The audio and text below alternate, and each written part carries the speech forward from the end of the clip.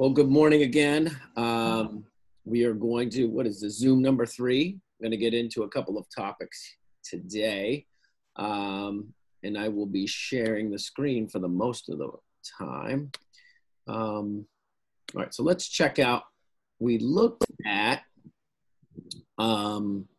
this particular item, the Sunshine State, and then this morning again, like I told everybody, I sent you guys Sunshine State information or Florida information via email that I had done. I'm just doing like a Zoom without anybody in there so they can see exactly what the article's about or the video is about.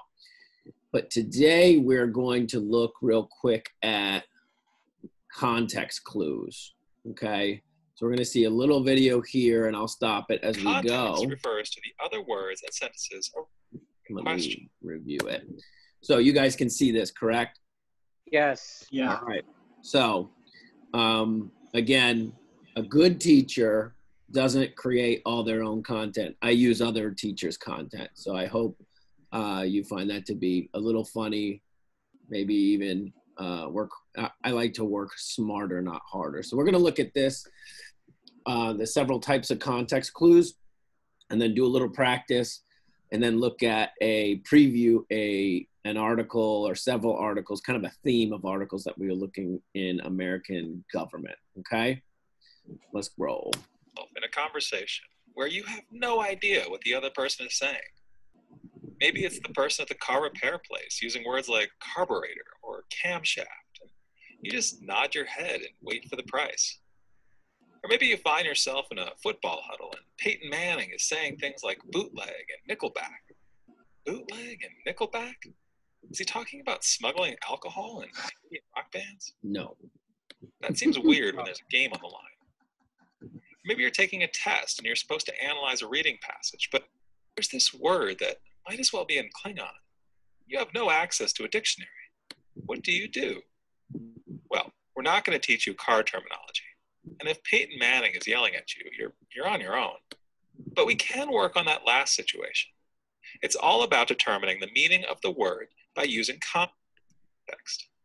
Context refers to the other words and sentences around the word in question. So whether you're reading an article or even a conversation with somebody, and even learning a new language, you want to look at the other words around that kind of question mark word or that unknown word or phrase, okay? And that should help you. This is a test-taking skill that I think is almost as important as building your vocabulary, because you'll be able to find those mystery words and be able to at least get a general sense of what that particular word is about. There are several great methods for using context to figure out what words mean. The first is to look and see if the definition of the word is right there. This can also be a restating of the word.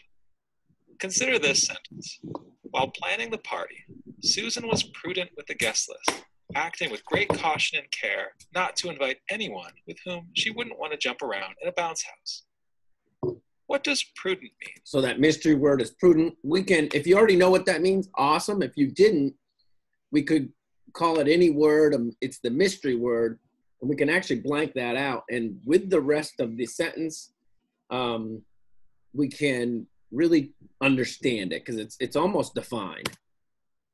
In this sentence, the definition of the word is right there. Who is being prudent? Susan. With what? The guest list. You don't need to know what prudent means to figure that out. How else is Susan's behavior with the guest list described? She's acting with great caution and care. So that's the key right there. So what's the definition of prudent? Acting with great caution and care. Yeah. Other times you'll see examples that help explain the word in question. This is very similar to finding the definition. Look at this sentence. Devin procrastinated to avoid his homework all day, watching TV, playing video games, and even writing thank you cards to his grandparents. So again, if you don't know, or if you do know the word procrastinated, that's going to be a mystery word. But if it was completely blanked out and it says Devin blank to avoid, so he did something to avoid his homework all day long. And then there's examples. He watched TV, play video games, and then even wrote thank you cards to his grandparents. So he's doing everything he can to what? Not do his Homework. Awesome. What does procrastinate mean? This time, it's not defined elsewhere in the sentence, but we do have examples of what it means. We know that watching TV, playing video games, and writing thank you cards are all forms of procrastination. If Devin should be doing his homework, but he's doing these other things instead, then procrastination must mean delaying or putting off. Now, those examples helped us figure it out. Maybe you're thinking, those are 2 methods, but I want more. Okay. Sometimes you'll see a synonym or antonym nearby. A synonym is another word that means the same thing. An antonym is a word that means the opposite. Oh, and you don't even need to know what synonym and antonym mean to use this method. Let's look at some examples. Here's our first one. Mark wanted to impress his date with the dinner he prepared, but the massive ice sculpture centerpiece he made with a chainsaw between courses was just superfluous, extra, and unnecessary. And that's a word we don't see all the time. If you know it, awesome. If you don't, it means extra and unnecessary. Okay, we're using the system of, or a series of synonyms to go that, okay, if he's on his first date here with his girl and he's got a massive ice sculpture as a centerpiece before their dinner, that's a little much, don't you think? I mean, it's a little overboard. This is not a cruise ship, okay? Wow, Mark, A for effort. But what does superfluous mean? There are 2 synonyms right there, extra and unnecessary. And guess what? That's the meaning of superfluous. Here's another. Priscilla is so humble and modest that she could never be called haughty. And haughty is our mystery word. Again, if you know it, cool. If you don't, we can, through the rest of this sentence, know that haughty means what? Prideful. It does mean prideful, but we'll use the words in the sentence, humble and modest. So it would be the antonym of it, okay? Oh, yeah. What does haughty mean? Yeah. Again, we have 2 other adjectives, humble and modest. But you have that Notice the never context. right there. Priscilla could never be called haughty. Why? Because she's humble and modest. And that's a word you don't see all the time, but that's, again, this is test-taking skills, 101, where we are really focusing on doing the best we can to understand the difference here. I'm just going to stop sharing just real quick to see if anybody is in line, and we're not. So we need to get a better showing, I think. All right. So we're going back to this. So when you see something that is, Priscilla is A, B, and C, and then, but she could never be the mystery word, it would be the opposite, or what we call antonym of haughty. Oh. Mm. Let's try and get that going. We have antonyms. So haughty is the opposite of humble and modest.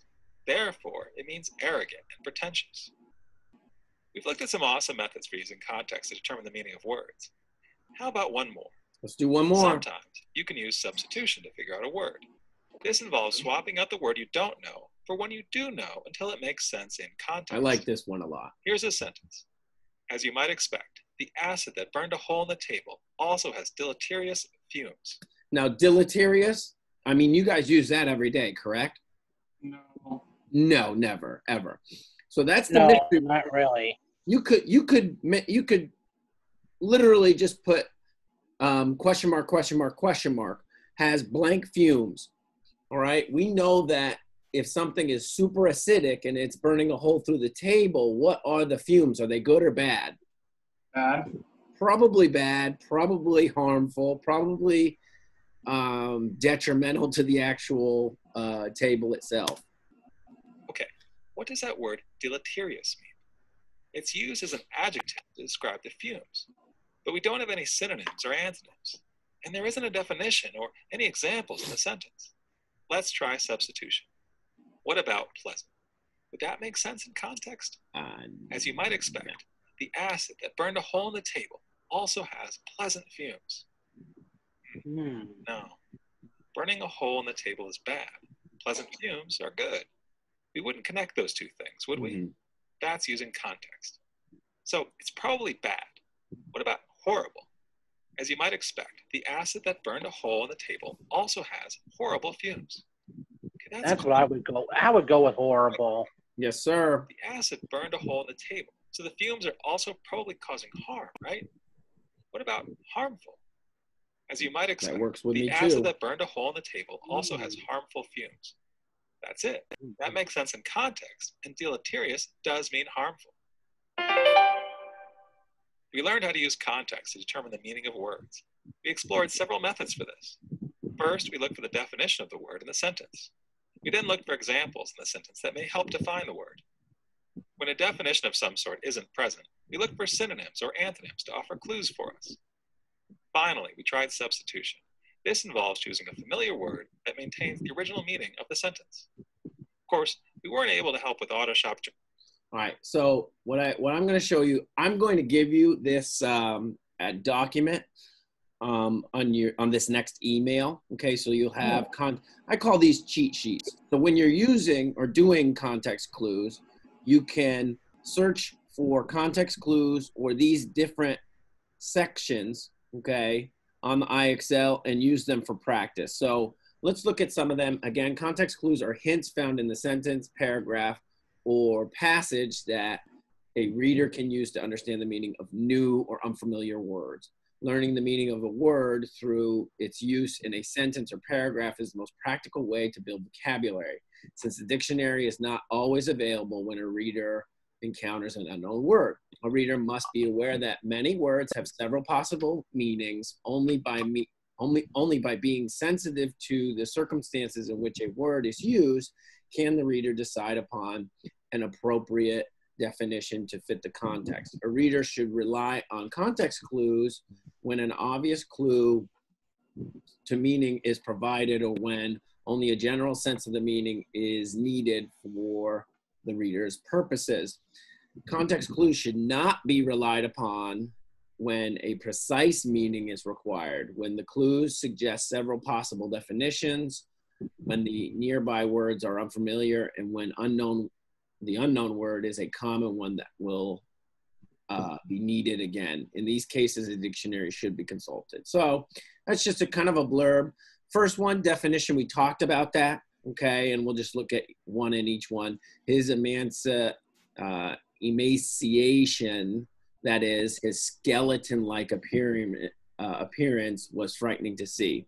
So you can know that literally skeleton-like appearance is the definition of emaciation, all right? Then your examples, we'll look at number one here.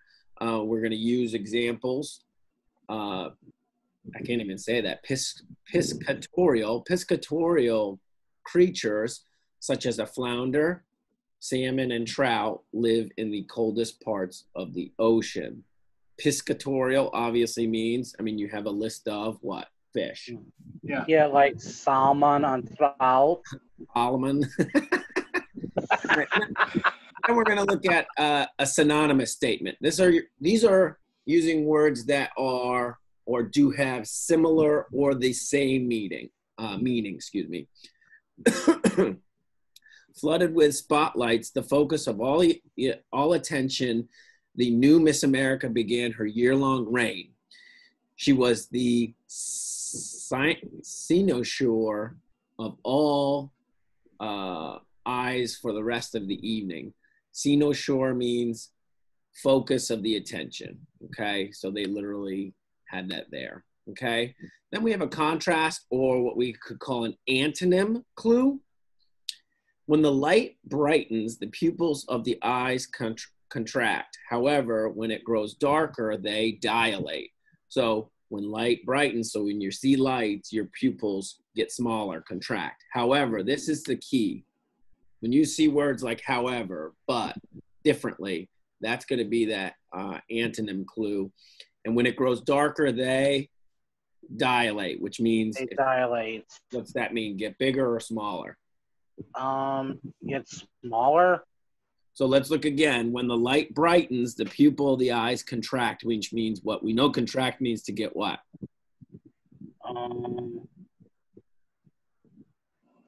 That means to get smaller, right? Yes. So that means to get smaller. So then he or she transitions from however, when it grows darker, they dilate, which means to get bigger or smaller if it's the opposite. Mm-hmm. To get bigger, guys.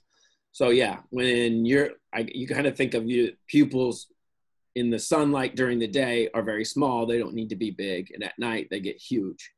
And then mood and tone, okay? The author sets a mood and the meaning of the unknown word must harmonize with the mood, okay? So this word, the lugubrious wails of the gypsies matched the dreary whistling of the wind in all but deserted cemetery. So that particular word, which means sorrowful, fits the mood. Again, if you were going to switch that out and put happy, it doesn't make any sense because the gypsies would be it's sort of that negative, okay? And then experience. Sometimes a reader knows from the experience of how people and things act in a given situation, and knowledge provides a clue in the meaning of the word. So during those first bewildered weeks, the thoughts of a college freshman drift back to high school where he was in, knew everyone, and felt at home. A feeling of nostalgia sweeps over him. So that's sort of being defined, but also it's really a good experience. If you know how that feels, you're moving either from high school to middle school to high school or high school to college. You used to be the big man on campus, and now you're thinking back, oh man, now I'm not, and I don't know anyone. Okay, so I'll print these guys out for you, or actually, I actually downloaded it, so I'll set it as an attachment. Okay, so let's practice. And again, I'm literally at 3rd grade, so these should be fairly easy. And I'm going down to vocabulary, building your vocabulary. And there are several sections here. Context clues. We got determining the meaning of the words using synonym, using context to identify the meaning of a word. And the new one is use academic vocabulary in context. So we'll do all 3, a couple from each, and then move on. So you guys will hopefully help me out with that. If it pops up. There we go. You can see this, correct? Mm-hmm. Yeah.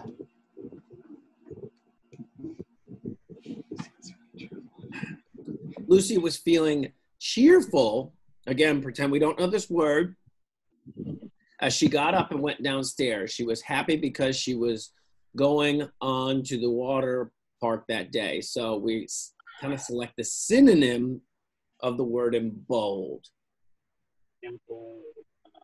So Lucy was feeling cheerful as she got up and went downstairs. She was happy because she was going to the water park that day. Yep. What do you guys think? What word can we select that means cheerful? Let's pick happy. Yeah. That's what I would go with happy too. Let's see. I mean, we could be wrong, and that's totally okay. We could, and then we can fix those skills. But we are That's right. correcto. Okay. I like. And then we want that we use the meaning of cheerful. We know what that means, or we use the synonymous meaning of happy and cheerful, and we want to use the synonym synonym to help you determine the meaning. So cheerful is sick or well, curious and eager, or content and full of joy. I go with content or full of joy. Yeah. And the easy way to do this second part of the first question is if you wanted to substitute. So you could write, or just in your mind go, Lucy was feeling sick or unwell as she got up and went downstairs. And you're like, okay, that sentence makes sense. Then the next sentence, she was happy because she was going to a water park. So if you're feeling sick and unwell, how can you be happy? You would be not happy, correct? So that would be, and then you could do the process of elimination on that. Terrific. All right, let's do. Terrific goal. Yes, terrific. Last night, my younger brother whined all through dinner. When Mom asked him to finish his carrots, he complained even more.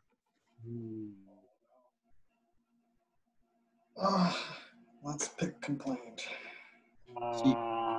We're doing complained, okay? Right. Complained and whined.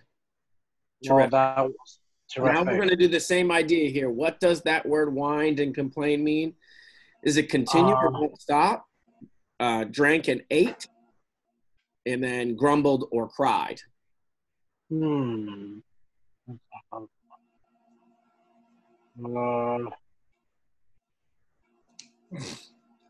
you whined.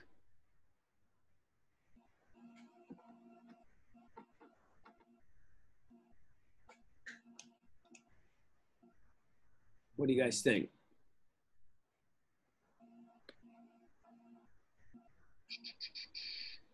So I'll just substitute these in here. Last night, my brother continued or wouldn't stop all through dinner. When Mom asked him to finish his carrots, he complained even more. That sort of doesn't really make sense. And then last night, my brother drank and yeah, I go with the third one.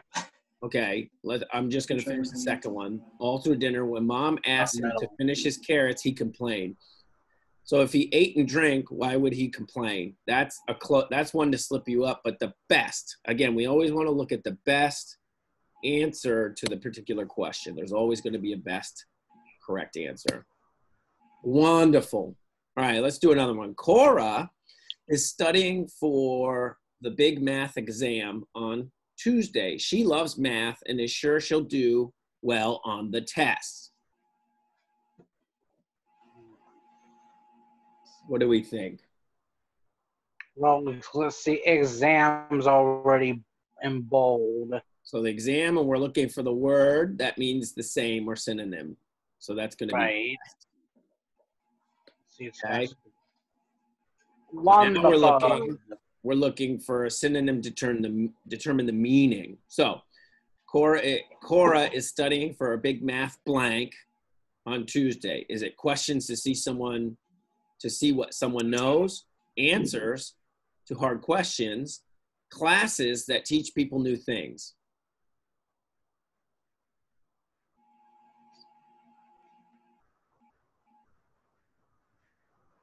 Let's see. I'd go with the first one. Let's do the first one. Let's see.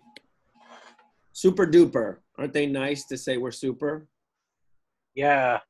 All right. So I'm going to go back and we're going to go to the next section of context clue. You can also search context clue like this. And you can get all the grades right there if you want. What? Okay. That's cool. So you can search any topic as well. All right, let's use these, and we'll do a couple of these. So basically, we're going to read this paragraph really quickly and try and understand which, again, pretend we don't know this word. And we can use substitution, but also the context clues. Coral reefs are home to a variety of animals. For instance, more than 4,000 kinds of fish, sea stars, crabs, and sharks can be found around reefs. Many people depend on these sea creatures for food. People also depend on reefs to block waves from hitting the land during large storms. If a reef is damaged, it can rebuild over time. However, it can take hundreds of years for a reef to come back to life. Because of this, we should do all that we can to protect our reefs. Again, and we can substitute these, but coral reefs are home to a variety of animals. And we're going to either know that variety means a large cage. What do we think? Yes or no? A variety. Can we say coral reefs are home to a large cage of animals? That doesn't really make sense, does it? It can be. It can. A collection of different things. A group of things that are alike, or a small family of animals? Oh, now it's getting tricky. So let's look. Coral reef are home to a variety. So we want to know that. Variety of animals. Is that a small family? If you're part of a family, you're probably the same species, so we got to X that out. A large cage? There is no cage. We're not talking about a cage. Now, it's No, it can't be that. between different or group of things that are alike. So I go with the third one. going with a third one, let's see if we can actually, before we answer that, look at some of the other parts here. So we're looking at coral reefs are home to a variety, or let's say if it's a collection of different things. Now we have 4,000 kinds of fish, sea stars, crabs, sharks, and then we have sea creatures, people who eat those sea creatures, and things like that. So are they groups of things that are alike or different? Is a crab the same as a fish? Well, a fish doesn't have claws, but only a crab does. Yeah, and sea stars, are they exactly the same as sharks? They're different. Yeah, so I'm going to say that the third one is one that's to slip you up, because you're thinking sea creatures, they're pretty much all alike. I think. Yeah, but they have different names. Yes, sir. And they are different species and types of animals. Let's see if we get it right. We could get it wrong. Nope, we're brilliant.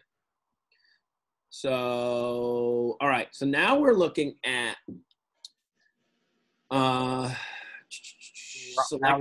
selecting the text that indicate that a collection of different things. So let's see a collection of things. I think we used it earlier, did we? I think it's that. Oh, we got it. Duh. You got it. Got it, buddy. All right, let's do this other one on rotate. Wild birds often gather together in groups or flocks. One reason for this is to help the birds save energy. When birds fly together in a V shape, for example, the birds in the back don't hit as much wind as others. This means they don't have to work as hard at flying. During long flights, the birds will often rotate where they are in the V.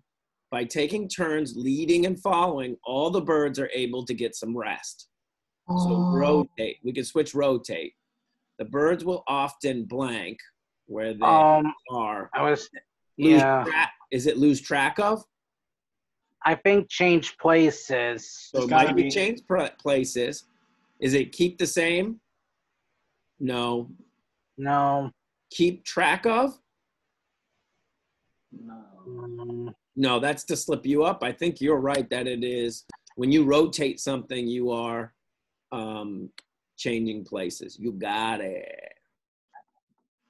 Okay, so we are supposed to look at the section of the text that helps us define rotate.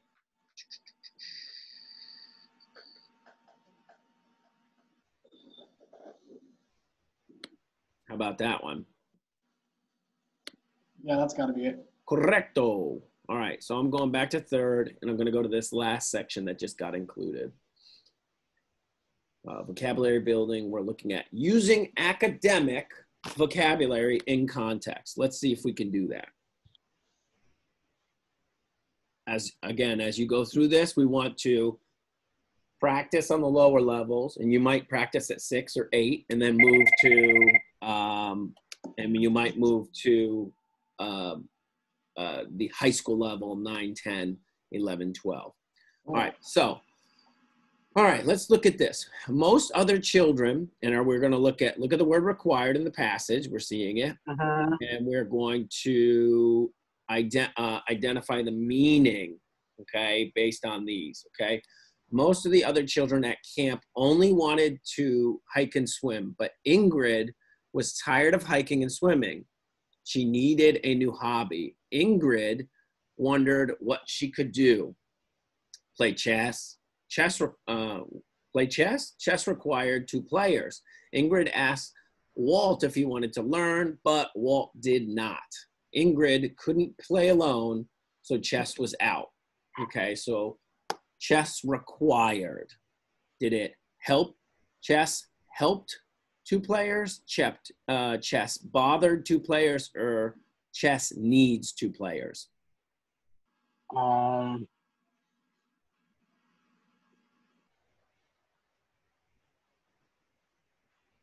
What do you think?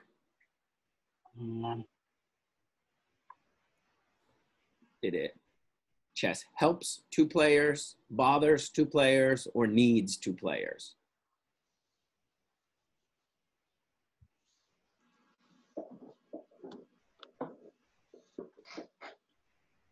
What do you guys think?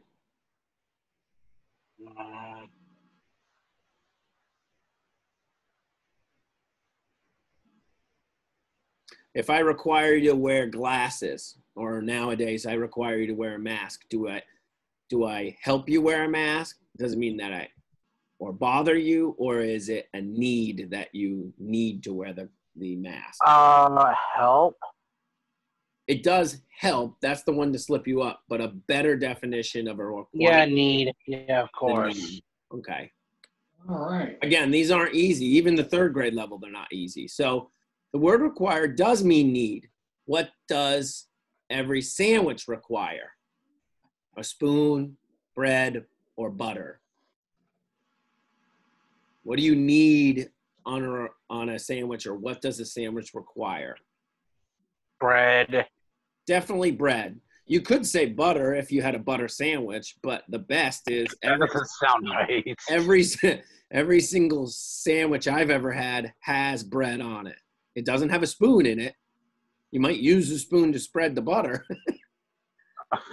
Yeah, that's true. All right, so next one. Which sentence uses required correctly? To stay healthy, our dogs require exercise every day. My uncle would require in a year to help watch the dogs. When we got our dogs, I promised I would require them. Again, we can substitute, remember, need. Let's substitute need. To stay healthy, our dogs need exercise every day. My uncle will need in a year to help watch the dogs. That sounds funny, doesn't it? When we got our dogs, I promised I would need them. Which one does not sound funny? I go with the first one. Let's do it. Let's see. Are we geniuses? Correcto. Correcto. We are geniuses. Yes. We'll start with reading, Miss Cottontail said. She asked Benny to read aloud. I don't know how, Benny admitted quietly. Miss Cottontail gave him a special alphabet book for beginners. Don't worry, Benny. You'll learn, Miss Cottontail said.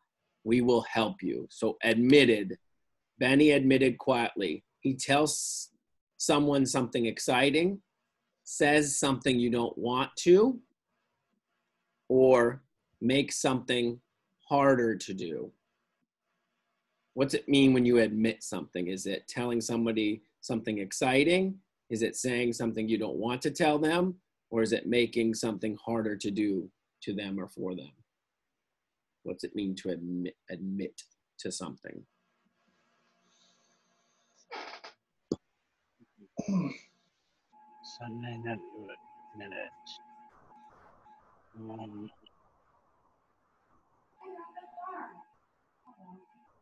So if I said to you, and I admit that I can't swim, would that be easier for me to say because we live in Florida? Or would that be hard for me to say? Like, I'm a grown man, 33 years old, and I can't swim. Is that easier for me to say or hard? Me hard. Okay, so it's something I don't want to tell you. Like, Yeah. So if I admit it, it's something I don't want to tell you. The next one, okay, the word admit means say something that you don't want to. What might a person admit? That she won a contest, failed a test, or finished her homework. So you got to think, is this positive or negative, positive or negative, positive or negative? So if you won a contest, is it positive or negative? Awesome. Positive. Awesome. If you failed a test, positive or negative? Negative. And if you finished your homework, is that positive or negative? Positive. Yes. Okay, so positive, positive, negative. So if we know that saying something that you don't want to do is probably a negative thing, it is admitting that you wouldn't have to admit that you won a contest. You'd be excited about it, or you wouldn't have to admit you did your homework. You'd be excited that you did it. However, when you fail a test, you're like, dang it, I failed that test. Like my driving test. I failed my first driving test. Oh. But since then, I'm gold. Which sentence uses admit correctly? The neighbors admitted David for telling the truth. The neighbors admitted to $10 to repair the broken window, or David finally admitted that he broke the neighbor's window. What would be hard to say?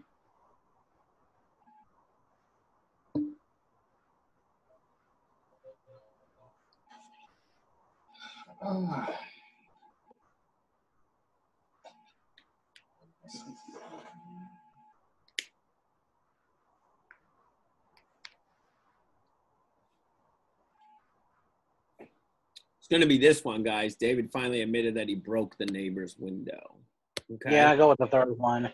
All right. Excelente. So I will be sending both this context clue, and if I can extract this one as well, I'm going to try to download that and give that to you as well. Another context clue cheat sheet. Okay. Let's look. I want to change transitions here, and we're going to, in the next 2 days, look at how the 3 branches of government work, which is super fun, right? Yeah. Yes. It is pretty interesting stuff. Let's see if this can load. The Zoom always slows everything down. So this is a basic overview of, again, this is kids education, but you want to learn a basic overview of the 3 branches of government. I'm going to send you guys an article about the 3 branches of government and how they interact, and then information about each one. So it'll kind of be like a text set, I guess you'd call it. Okay. So we want to preview this information by checking out this little video. Welcome to Kids Academy. Yay.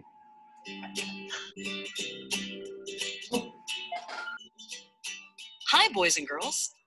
Do you know how laws are made? There are 3 branches of government in the United States. How many? 3. 3. Good. 3. Each branch has a special responsibility in the lawmaking process. Legislative, executive, judicial. So legislative, do we know who those are called? Lawmakers. Yeah, lawmakers, okay. How many are Oh my God. Do we know how many there are? This includes 2 houses. One of Congress is the whole entire legislative. And then we have the House of Representatives and then also the Senate. How many senators do we have? Oh, that's tricky. 2, right? 2 per state. So we end up having 100. Okay. Cool. And then how many congressmen and women? How many congressmen? Let's see. It varies by state, so I'm not sure. It does vary by state. Okay. And I believe it's 435. I'm checking real quick. House of Reps. I don't want to give you any wrong info.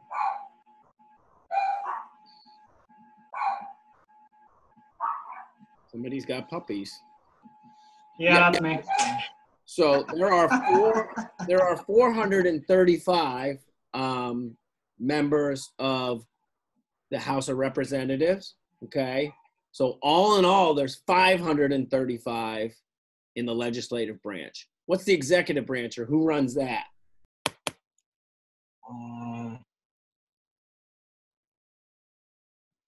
Who do we think runs that? You can tell by this. This is actually the Capitol building where the legislative branch meets. That's where all Congress and the House meets. This building is famous building. Do we know what it is? 1300 Pennsylvania Street. This is the 1300. This is the White House. So who runs the White House, or who lives there? Trump. Yeah, so the president, okay? right now, Donald J. Trump. What about the judicial?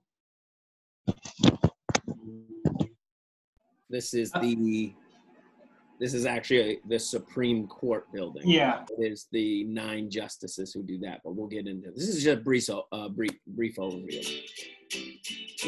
The legislative branch makes the laws. The United States Congress runs the legislative branch. Congress members introduce bills, which are ideas for new laws. Got ideas. A bill cannot become a law until it is approved by the executive branch. The President of the United States is the leader of the executive branch. The President can approve or veto a bill. When a bill is vetoed, it is rejected. When the President signs a bill, it becomes a law. The executive branch also enforces laws to make sure that people follow them. The judicial branch is made up of courts and judges. The U.S. Supreme Court is the highest court in the judicial branch. Members of the judicial branch review laws to make sure they are fair. It's trivia time. Yay! Let's see what you know about the 3 branches of government. Question 1. Which branch of the United States government is responsible for making laws? Which one makes A, it? the judicial branch. B, the legislative branch. Which one is it, guys? The executive branch. If you need I say B. B. go back It is B. and read the lesson again if you need more help. The answer is B, the legislative. Yes. You Great got job. it. Question 2. Who is the leader of the executive branch? Which one is the leader? The president. B, the Supreme Court. C, Which one is it? The president. A, the baby. answer is A. The President of the United States is the leader of the executive branch. The executive branch enforces laws to make sure that people follow them. Let's try one more. Question 3. 3. Who reviews laws in the judicial branch? A, Congress members. B, American citizens.